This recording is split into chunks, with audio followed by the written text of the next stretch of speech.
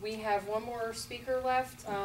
John Perna is going to give a real quick update on what happened today.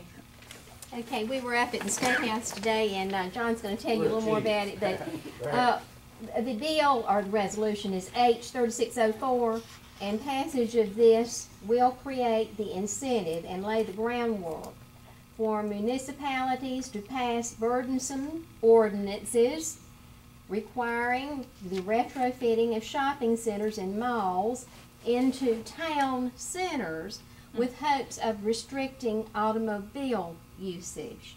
This is direct from Agenda 21, and you can see where this is leading. Now, if property rights can be taken from anyone, they can be taken from everyone, and John will explain. Agenda 21 is like being shot at with a shotgun multiple times. The shot is everywhere. You can't dodge it. You can't catch them all. It's everywhere. We fought them down there in Lexington County, and we won. Then we had several bills over there in the House, and we went to the subcommittees, one right after another, and we beat them all.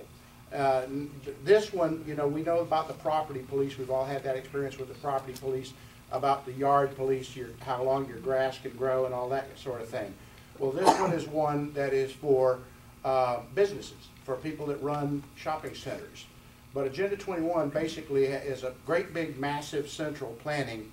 We're going to have these free green zones, wild spaces, uninhabited by human beings. And the human beings are supposed to be all bunched together in little organized, centrally planned communities where you can ride your bicycle down to the shopping mall and get everything, get your government approved rations from the food stores and your government approved rations for allotment for clothing and whatever else. Yes. Do they know that my bicycle doesn't have air conditioning?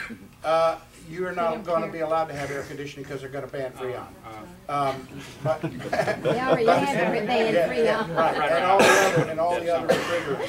But you know, I love that sign, no lobbyists allowed. Even though I think half the representatives and senators down at the State House think that I am a lobbyist, and they think Sharon's a lobbyist too, because we do everything that the lobbyists do except for take them out to lunch, because we don't have a budget like the lobbyists do. But anyway, we had a very good day today. We spent the day at the State House today, and they were supposed to have voted this out of the full Senate Judiciary Committee. We never heard about this being in subcommittee, and she follows that calendar rigorously. And I don't know how they got it through the subcommittee process without us being able. They did not take speakers, but we went there prepared to speak. I didn't have to do any preparations about getting ready to speak because I still had my notes from all the other speeches. I'm getting to be where it's a common routine speech now, fighting Agenda 21 in one aspect or another. But anyway, we had a very good day. They got bogged down and adjourned. And so we're safe until they take it back up again. And now we have an opportunity to organize to put some really serious opposition about this, which this took me by surprise. It took Sharon by surprise. I can tell you that Sharon is the brains behind my operation, and she's the real fire that gets me out of bed. I was going to sleep late. You know, she gets me going and tells me how important it is that I have to get going on something. And so I said, what is this? I said, oh, this is the same thing we've already been fighting. All right, we go down there and we do something about it. But anyway, we have time to organize now. This is the bottom line. The Senate Judiciary Committee is going to bring it back up again. Things got so hectic in there today, I don't even know whose motion it was to adjourn. But whoever it is, he has my support for at least the next 15 minutes. But on my webpage, targetfreedom.com and targetfreedom.typepad.com, both of them are my webpages, mirror web pages. You'll find an article called The Global Plan for Local Fascism. And you'll also find an article that has a subject line, Go to Jail for a Messy Yard.